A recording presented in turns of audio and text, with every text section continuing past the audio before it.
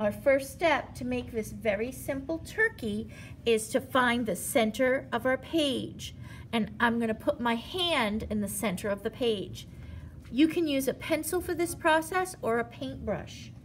If we color it in with markers and crayons, then you can use either a marker or crayon if you'd like. But you put the hand in the middle of the page. Let me move it to the middle here. I'm going to have to make my page a little bit smaller so it'll fit in the screen. There. So if we put our hand in the very middle, like this, okay, and we need to leave a little bit of room at the top for the feet area. And I'm going to take my pencil or paintbrush or marker and I'm going to draw around my hand. Then I pull my hand off and then I'm going to turn this upside down. So it looks like the letter U. It's going to be the letter U. Okay? Now we're going to take at the top of the letter U and make a nice large circle. So watch what I'm going to do. I'm going to come up, around, and back down. You want the circle to be in proportion with the letter U. So if you look at your hand, this is your fist, okay? And then if you hold your fist the sideways, see? It's almost the space that this part of your hand takes up when you curl your hand into a fist, okay? So this is the hand that's opened, and then you curl it up. Now we're going to connect with a straight line. This will form the turkey's head. This will form its body.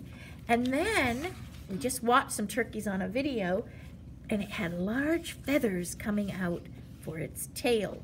So I'm going to do a straight line that is diagonal all the way up to the edge of my page. On the bottom back end of the turkey, I'm going to go diagonally down to the bottom edge of the page, right to the, what's this called? Corner. Now I'm going to go turkey body out to the side of the page. Okay? Now I'm going to work on two straight lines coming down for the legs. Then I'm going to go out, out. You could put a couple toes in here. And he has a little short one coming out in the back. So I've got 3 in the front. Now I'm going to work on the beak, and the turkey beak is diagonal down, okay?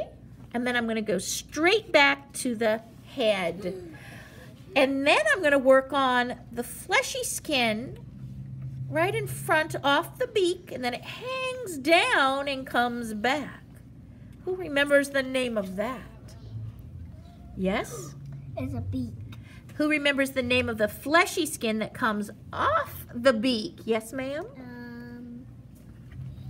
Let's put an eye in while she thinks. Now this is the side view of the turkey. So we have one eye. We don't put 2 eyes and a smiley face because the beak is in substitute for the turkey's mouth.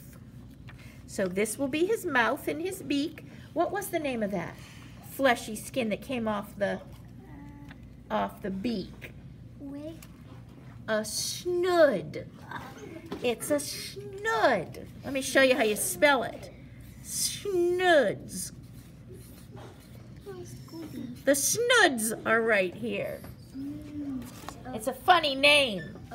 Now, the turkey also has this skin that comes down off its neck, doesn't it? Oh, yeah. And it was bright red. When we saw the turkey video that Miss Belushi made from the blueberry farm, it was bright red and it had texture, didn't it, on it? It was loose skin. This was called a what? The loose skin. Yes. Yes, ma'am? Wattle. A wattle, right. So the wattle comes under his chin. And now that's about, if you want to add a wing, you can put a wing in here, like that. And that's how you make a very simple turkey. And then, of course, you can decorate it, color it in. You can come back and add details. This is more feathers and make smaller feathers in here. So you can use your imagination, put more feathers. When we saw the video, it had short feathers, and then it had some longer feathers near the wing. And these feathers were actually black and white striped. They were really cool. So have fun creating your simple turkey.